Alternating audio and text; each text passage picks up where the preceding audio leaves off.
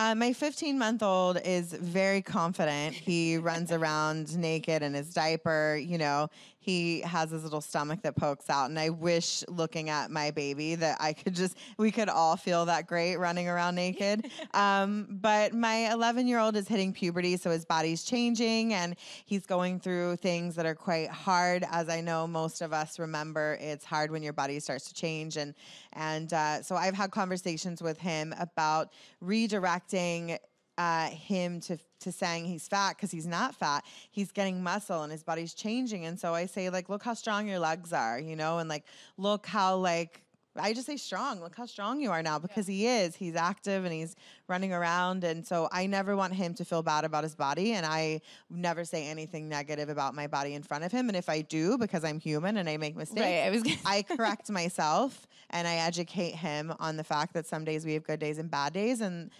mom's having a bad day. And I try and steer it in a positive light.